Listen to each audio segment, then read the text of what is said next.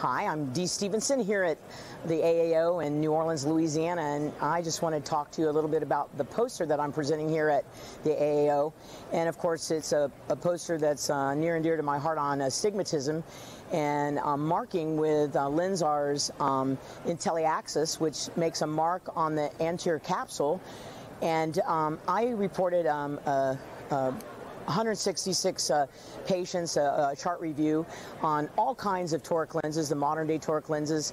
And what I did is what the femto does is it marks the steep axis as you Bluetooth either Cassini, OPD, or Pentacam into it's Bluetooth across into the LENSAR itself, and I use a Cassini, so it's marked from the Cassini.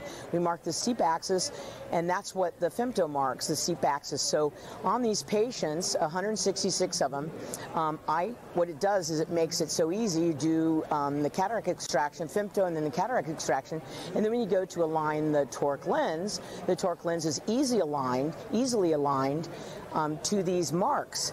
And the beauty of these marks is not only are they there to be able to see, they align with the marks of the implant, but when you go to take the viscoelastic out, if the lens moves after taking the viscoelastic out, you can realign them.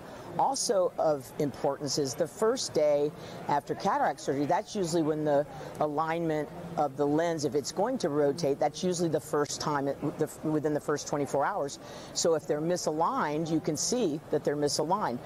I also check with the aura intraoperatively, and usually they align just perfectly. So this is really nice. And I reported 166 eyes, and almost 98% of them were within a half a diopter or less of residual astigmatism. So this has just made cataract surgery much more efficient, my outcomes much better, and I think that it's something that if you don't have the ability to do, it's something that you should look into. You new users of femto, look at this IntelliAxis, look at LENSAR's ability to be able to mark the anterior capsule, because it'll make your job a lot easier and a lot more efficient, and then you're able to check it, and you're able to look and see if the lens is actually rotated, and that makes your job a lot easier. There's no guessing in the game any longer.